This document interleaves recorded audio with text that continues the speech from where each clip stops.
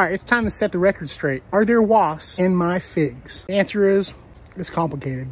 There are basically 3 different varieties of edible fig trees. The most popular fig tree here in the United States is the common fig tree. These are your brown turkeys, black missions, all the stuff you find at Home Depot, Lowe's. These varieties of figs are parthenocarpic, which means they do not require a fig wasp. They will put out a crop called the breba crop coming from old growth, and then a crop in the fall from new growth, all without needing pollination from a fig wasp. Then you have your San Pedro figs. They put out a breba crop in the spring, does not require a fig wasp. The fall crop actually does require a wasp. So you can grow figs like this Desert King, but you're only going to get 1 crop a year without having a fig wasp to pollinate. Then there's the Smyrna variety, which requires a Smyrna and a Capra fig. One is female, one is male. You need both plants for pollination, and you do require fig wasps. So I hope that clears things up about the fig wasps. Are you eating fig wasps? Most likely not.